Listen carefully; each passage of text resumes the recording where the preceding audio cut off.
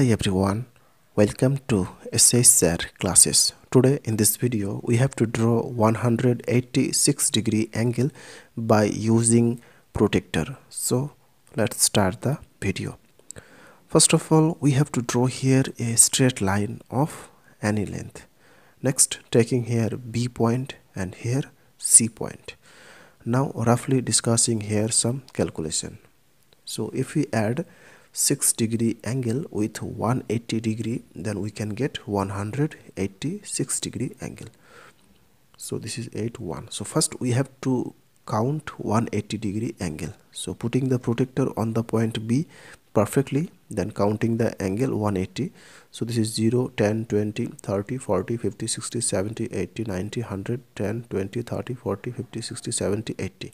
So this is 180 degree.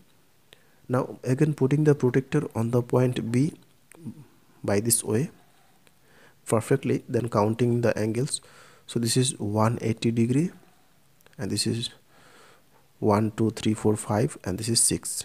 So by adding extra 6-degree angle with 180 degree, then we can get 186-degree angle. Now joining this side and taking here point A, so angle ABC up to this is 186-degree angle. So therefore angle ABC up to this, so angle ABC equal to 186-degree angle. That's all. Thanks for watching. If this video is helpful to you, then please share it with your friends.